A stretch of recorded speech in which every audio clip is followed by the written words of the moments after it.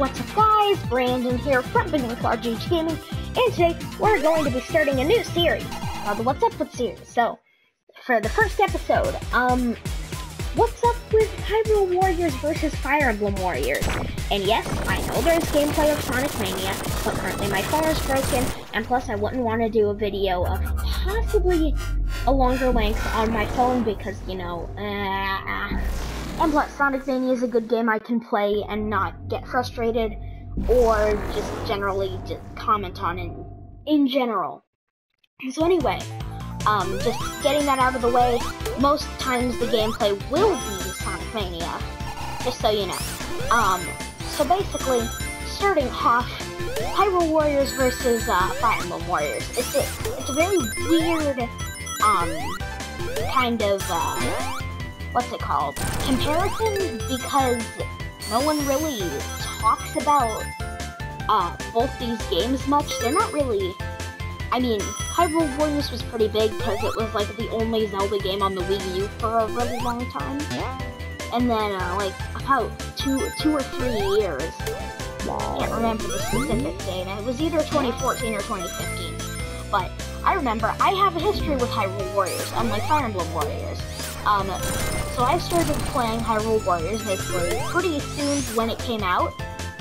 I was super excited because I really, at that point, with Zelda, I really only played, like, I think Wind Waker HD a little bit, and, A Link Between Worlds. Excellent game, by the way, A Link Between Worlds. You should definitely check it out.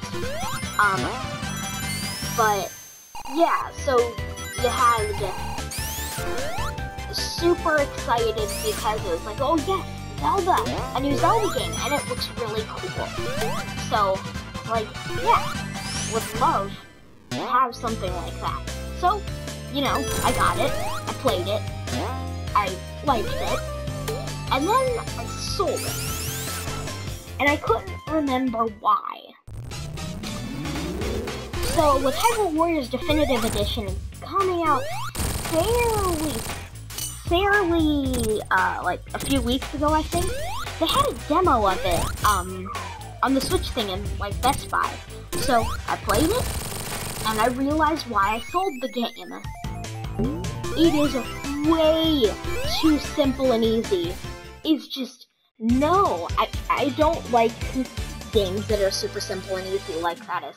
Like, I couldn't even get any combos going, and I'm sorry if I'm wrong, or I just suck at it, or something, but seriously, like, I couldn't do anything besides normal attack, Y and X attacks. I'll call it that. And I just was like, so that's why I sold the game. So, on the other hand, I have not played that much of Fire Emblem Warriors. It's been more of a, kind of like, I played it at the stores, and that was really it. So, you know, not really much in terms of memories or really anything on that game. But what really got me with Fire Emblem Warriors was how complex it was compared to, let's say, Hyrule Warriors, because it's just like it has different things. You have to do lots of different things at lots of different times, and all this stuff is just so, oh crap, that's just so complex compared to anything I regularly played before, and I was just like, wow, wasn't Hyrule Warriors like this? And, you know, I don't play Fire Emblem, I don't really care for it. In fact, the only RPG I really like is Undertale, but that's its really own kind of RPG, because it's so unique and different, you know. So really, when it came down to it, I didn't know any of the characters from Fire Emblem, I didn't care about the story, I had no connection to the Fire Emblem series at all, basically. I just knew Marth from I just knew Marth from Smash 4, that was it. Honestly, that's all I knew. So, when I played it, I didn't know jack squat about this world and the characters, and I couldn't tell who these people were, and then I was like, just like, whoa, I don't know anything about this. And then when I played the game, I picked the one character they make you play as, and then I played it, and like I did really well, and it had you do so many different things at the same time, and that's really good for me because it didn't have you doing the same thing in Hyrule Warriors, at least at the beginning parts, and I was actually really impressed by how deep the game was. And it was actually the first time it actually really took me by surprise how deep it was, and it really messed with me because I was like, crap, I don't know how to play this game at all, because, you know, I hadn't played it before. I hadn't played a Dynasty Warriors in quite a while, but I was getting back into it. I was getting back into the mood of Dynasty Warriors games, or at least Nintendo-themed Dynasty Warriors games.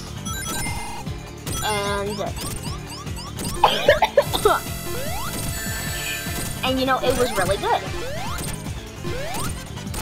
You know, so when Hyrule Warriors Definitive Edition came out, I really played it, and I was like, well, let's see how this compares to the amazing experience I had with Fire Emblem Warriors. And I had the same experience I had years ago in like 2014/2015. I can't remember, so don't hate me if I got the date wrong. But you know, I just was like, wow, this is a very simple game. There's like nothing you can do. Heck, there was more combos with the basic sword than with like the fire rod. The fire rod! And you know, I was just like, whoa. Okay then, let's just not play this game. So I didn't play the game at all. I just stopped it all and went back to playing that weird Sushido game that you really have to understand that it's just going to be weird the whole time to enjoy. But really, the whole thing was just crazy. I didn't like it. I was just like, wow, Fire Emblem Warriors is so much better than this. And you know, some people would be like, oh, it's just the same Dynasty Warriors thing over and over again. I would have to disagree with you. It's very different, Hyrule Warriors is. You really have to know,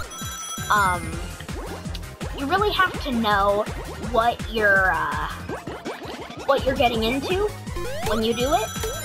You really have to know that you're going to, probably fail on Fire Emblem, but on Hyrule Warriors, it's so easy, it's actually a little bit boring.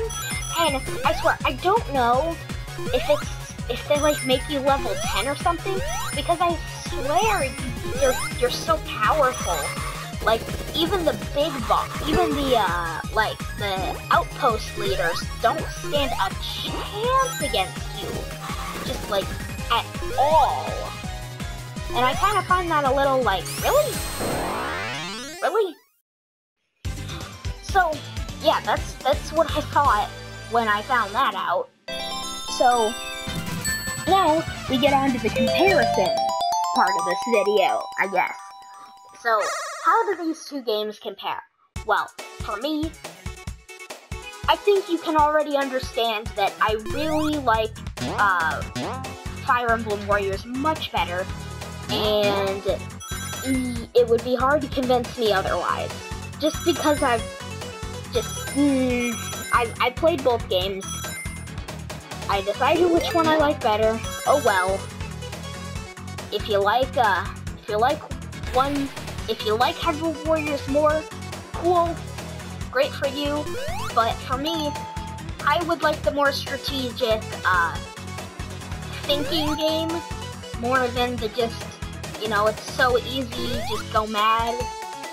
And it's not even just go mad in Hyrule Warriors, it's just like, oh, you do the game. Yeah, what I'm gonna leave it at for that. It's not really... I'm not saying Hyrule Warriors is a bad game. I'm just saying it's not the type of game I would like. From playing 2 Dynasty Warriors games, Hyrule Warriors and Fire Emblem Warriors, they're not even really Dynasty Warriors games. Heck, I haven't played any of the main Dynasty Warriors games, and I don't really care that much, because if they're like Hyrule Warriors, I don't want to play them, but if they're like Fire Emblem Warriors, yeah, I would like to give them a try. But that's the problem, I don't know, and I had the same thoughts about, what's it called? I had the same thoughts about, Hyrule Warriors that I now have about Fire Emblem Warriors when I first played that. It was like, wow, this game is so complex, you know, all that stuff. And now it's just like, well, crap, this game kind of blows. But, you know, that's just how it kind of goes. You know, you have a better game than the other one, and you know, when you're young, or at least not young, but more like, when you're more just like, kind of like, wanting to packet slash stuff a bunch, like I kind of was, like, if I really just wanted an escape, like, just to think like a power fantasy game, Hyrule Warriors is the one for you, but, otherwise, nah, play and stick with, Fire Emblem Warriors if you're not that kind of person.